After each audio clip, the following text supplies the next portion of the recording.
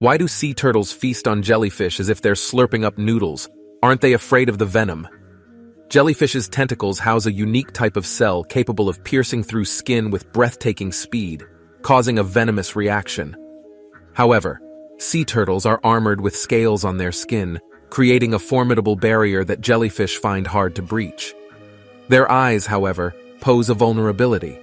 So sea turtles have a habit of closing their eyes when diving in for a mouthful of their stinging prey. Moreover, their mouths are filled with spiky protrusions,